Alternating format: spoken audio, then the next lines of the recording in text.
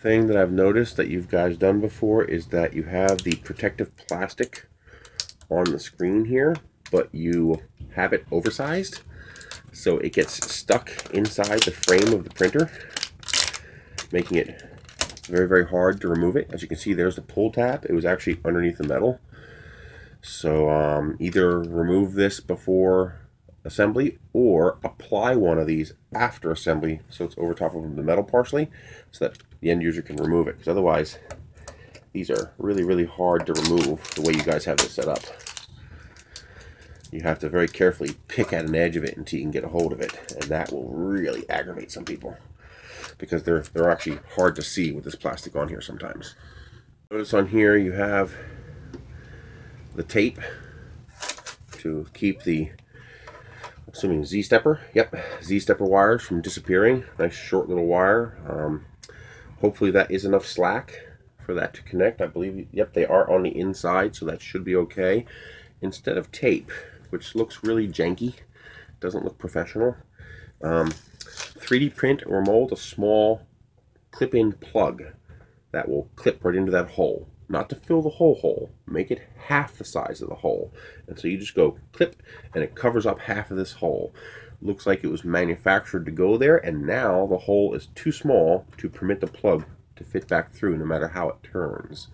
So this way you can have the wire come out, plug the hole with the little manufacturer little insert, little plastic little unit that you would just go click and it would snap in place and lock itself in place, and now this wire cannot fall through the hole if it were to turn sideways, for example.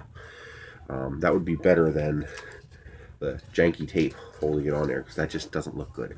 You know, you got proper stamped holes now, all that's good. Something else that might be a good idea, steal a little bit from TiVo here.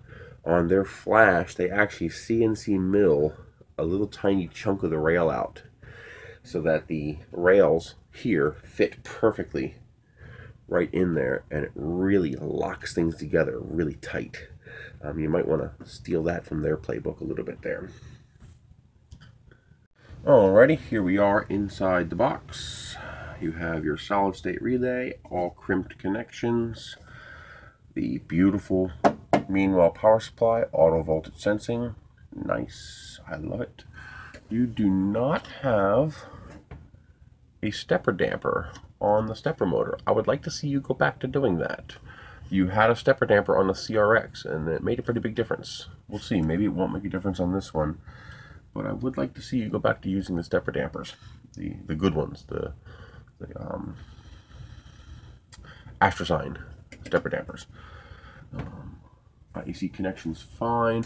Normally I would prefer the IEC connection to be on the back, and you do have room for it here, but I can see how on a printer this big that would actually be cumbersome to have to reach around behind the printer to find that power switch, so that actually kind of makes sense on this one, so I'm okay with that. I would like to see these be a little bit taller. There was a gap in between this and the bottom. A screw could fit through there, so something to keep in mind. I believe on the CRX these actually touched the bottom, so there was no place for a screw to go except where it was supposed to go, so be careful of that. Interesting. Okay, that's the ribbon cable going out the back to the carriage assembly. Here is your LCD assembly. I still would like to know if this SD card slot is accessible. If this SD card slot is accessible, that would make it very easy for someone to add a full-size SD card over here, which would be nice because I really hate the micro SD cards. They're just so tiny and easy to lose. Blower fan keeping the board. Wire management looks good. I have no complaints. I do like that we got some heat sinks on here. That's nice. Everything in here looks good. I see nothing to complain about. You have room to add. So if someone wishes to add a Raspberry Pi or something in here, there's plenty of room in here to integrate it. Yeah, this all looks good. We'll see how noisy these fans are, but I like what I see. This is looking excellent. So this is basically CRX affair, so I have no complaints here. Very good. All right, we are buttoned back up. These feet, I'd like to see you put these feet on the Ender 3. The little pads you have on the Ender 3, they suck. Put something taller. Or even use the same feet you already use on the Ender 3, just make them thicker. You know, This height is what you want. This height is what you want on all your printers, because that gives you the clearance for cooling underneath the printer, so the air has someplace to go as it vents. Okay, this is what you need. Basically a grommet like this, but for these holes, so that you can put the printer, the wires through, put the grommet in, and now the plug can't pull back through. That's what you need for these holes, so you don't have to use that janky looking tape. I love the fact that you stuck with the rectangular cut die compression springs. They work a lot better. I love the fact that you're sticking with the large leveling knobs. They are wonderful. Don't let naysayers say anything about that. Those leveling knobs are wonderful. It's one of the first things we all print for our printers is larger leveling knobs, and these are perfect. I'm going to inspect this in a minute, but first let's open the goodie box.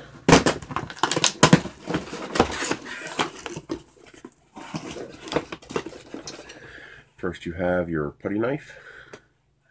I would like to see you round those corner points here, because those points right there, that's what digs into the bed and damages it. If you just round those corners off a little bit, you'll greatly reduce how much you damage your bed with that. Extra piece of the nice PTFE tubing. Thank you, I appreciate that. Spool holder components. I have no idea what that is. I guess we will find out in a moment. That is nippers and tools, ubiquitous USB cable. Here is the spool holder and the US power cord. Oops, something else in there.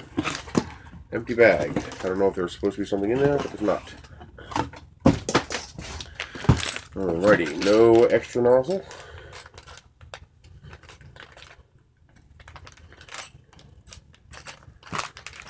What's in here?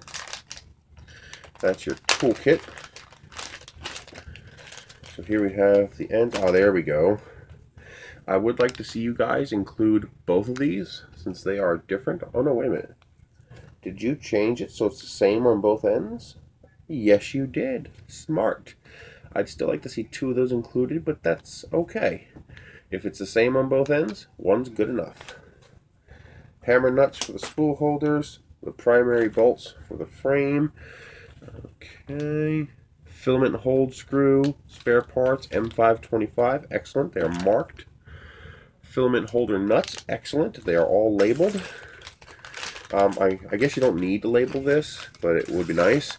I would like to eventually see you guys include a nice printed instruction manual. You know, have someone vet it. I'll help if you want. I don't care. To have a nice English instruction manual, and it would be nice to have a bag large enough. Think half piece of paper instruction manual. So think letter size piece of paper. Think instruction manual that size, letter size folded. You know, however many pages are necessary, basic printing tips, basic maintenance tips, stuff like that. Take a look at what TiVo includes with their printers lately. That's a very good start. I like that. But include that, and then include a bag large enough to hold all of this plus the manual. And have a label on that bag. Or actually, you don't even need a label. As long as you have on the front here, CR-10s Pro of the manual, when you put that in the bag, a bigger bag, with all the tools and the extra parts, then a person can store away that bag with that label, that manual in it, in their parts drawers, and they know everything in that bag goes to this printer. Just a little idea. It'll probably cost you 10 cents, but that would go a long way to making it easier for the end user to store all of their stuff. Just a suggestion.